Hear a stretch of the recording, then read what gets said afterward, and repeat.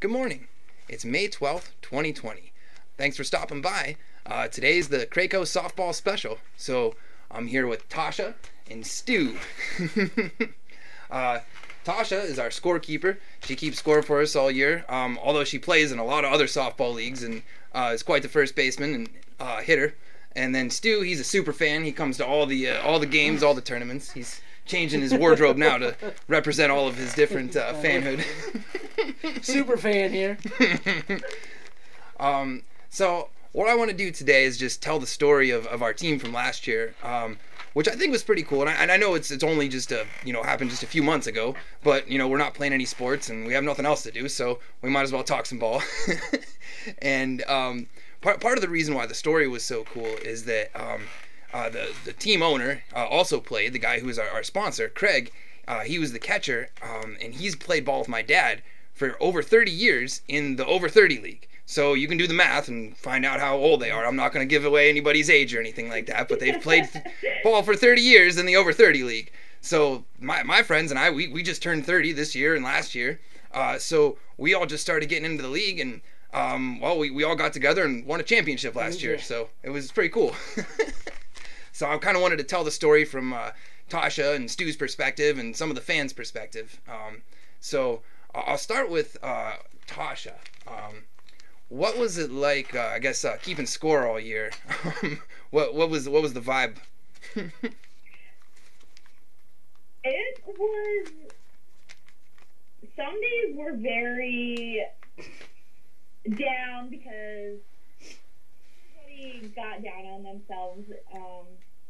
But it was like a roller coaster. Like, every inning was like everybody was on their toes. You didn't know what was going to happen. A lot of times we didn't have enough guys to field a team, so Right, I would give Tasha a scorebook. I'm like, hey, we have about 7 guys this week, and that's about all we're gonna go with. Somehow we fielded enough for the last 2 games of the year, but yeah, roller coaster is a good way to put it. But when he did have only 7 players, you guys kept you on your toes. you actually played good for a while. Then you got tired and it just went. Yeah, and that was most of the season. Yeah, that was most of the season. So I want to get into the last 2 games of the year. I want to ask Stu a question too. This has been on a lot of the fans' minds. How much Dr. Pepper did you drink in that last game, in the championship game? Because it was stressful. It was stressful. If you don't want to admit it, it's okay.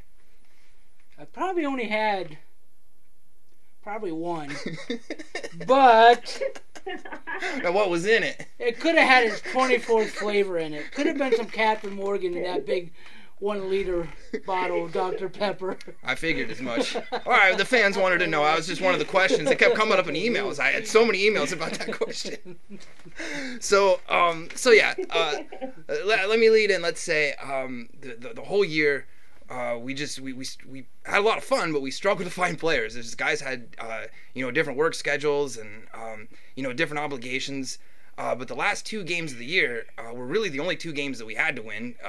The last game was for seeding. I knew I don't know all the different ways it could have worked out, but I knew if we lost, we would have had to play an extra game to get to the championship. But we won, and then the next game we went to the championship. We won that one. And this is of our division. There's an A and a B division. We were in the B division. So that last game of the regular season was just kind of crazy because we were down, I think, 6 runs in the last inning, and pretty much just seemed like this same old thing was going to happen. I'm just okay. We were going to probably lose, and we only had 9 or 10 guys there. We didn't have very many guys that game. And then somehow Craig, the owner of the team, he comes up. He's the first one, just rallying everybody. He gets a hit. Then I think Greg got a hit. Then I think the next 2 guys got out, so there were 2 outs. And I came up and hit a home run into the right field corner, inside the park home run. I don't know how. I kept thinking the pitcher for some reason had told me his pitch sequence every time I got on first base. And for some reason, the one time I got out, he told me his pitch sequence. So I was like, oh, he's probably going to throw those 2 pitches. And he did. And I dumped it into the right field corner. So then, I don't know, I came in and Kuz, he's in there. He's just like, oh, if I get up, I'm going to hit a home run. I'm like, all right, yeah, it's fine. and Omar just punches a base hit. Like usually does. Yeah, and then Kuz comes up and it's a walk-off home run. We're all in the in the dugout calling it as he did. He goes, yeah, he's going to hit. It's gone. Yeah. It's a walk-off. Start drinking the beer now.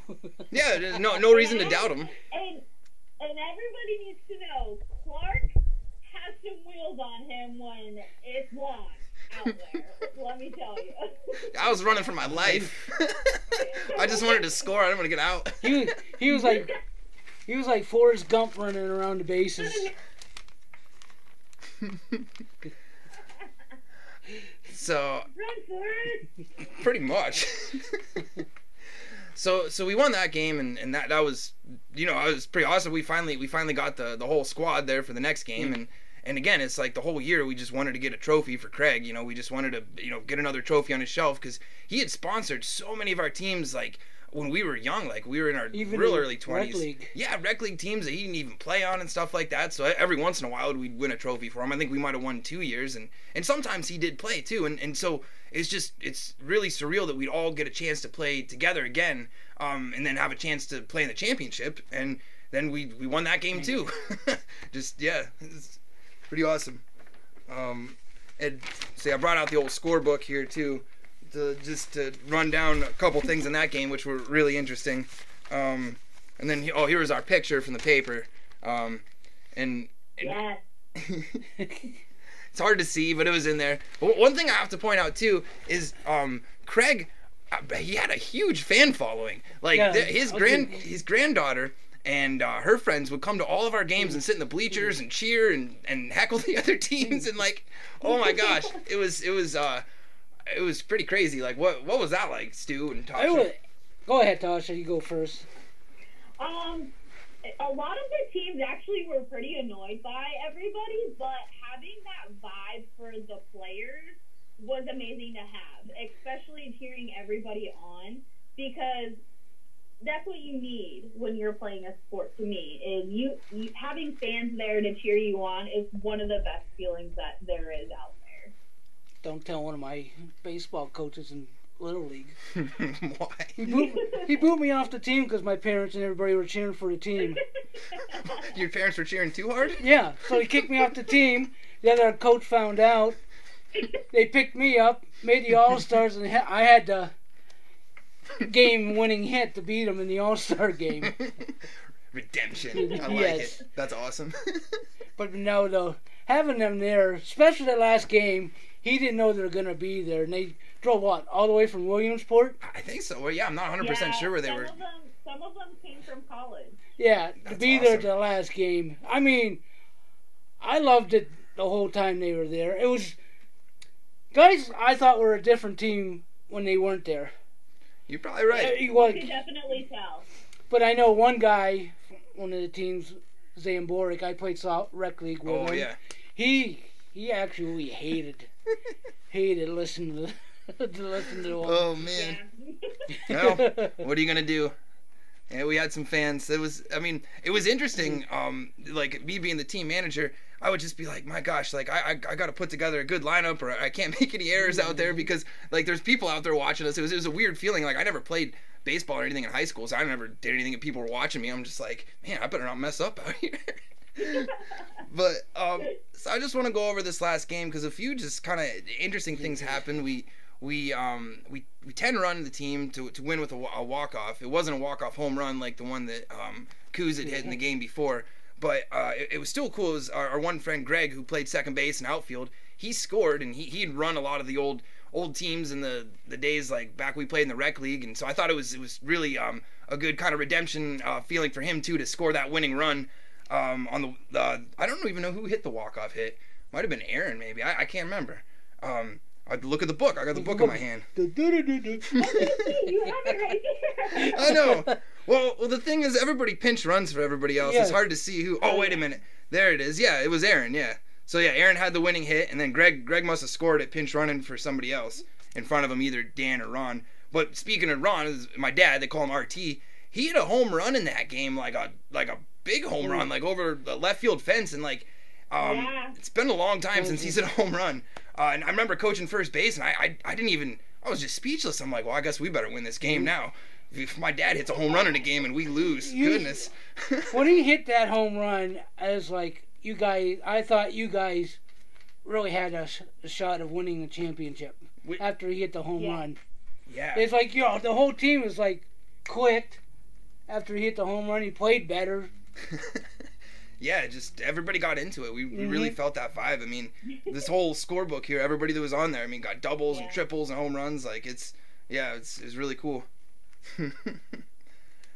So, I mean, I guess that's it. I mean, we won, and we're hoping to play some more softball this year. We just, we're haven't got the go ahead yet. Yeah, we're all just waiting, and like I said in one of the previous videos, it's like we weren't trying to, gloat at anything, or we're just trying to have some fun and talk softball and just hope everybody just, has some fun watching it and reminds them of something. I think it's a cool story, just the fact that those guys played in the over 30 league for over 30 years, and I think they probably won some championships. I know they won 2 of them for sure in the last few years or whatever before we turned 30, but just finally that we all get to play together, and we actually accomplished the goal that we had that year is awesome.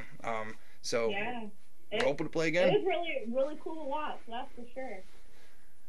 All right, well, yeah, we made this video for you, Craig. Hope you like it, Craig. Yep. We filmed it in one take too, so no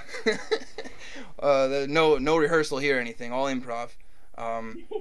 So wait, the movie of the day, Stu. Oh yeah, the movie of the day, of course, is The Sandlot, and I forgot to do one for yesterday, and that would have been The Wolf of Wall Street. But anyway, all right, thanks everybody. Have a nice day.